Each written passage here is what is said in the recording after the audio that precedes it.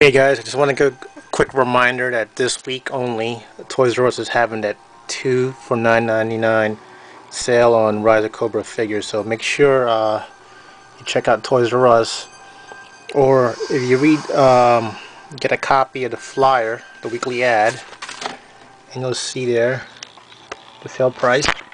I took this ad and I went to Target, and they actually price match, and you can see I got them for much cheaper, almost like you can't see it here, but it's like about $5 a piece. So don't forget to stock up on Rise of Cobra figures this week for 2 for $9.99 sale.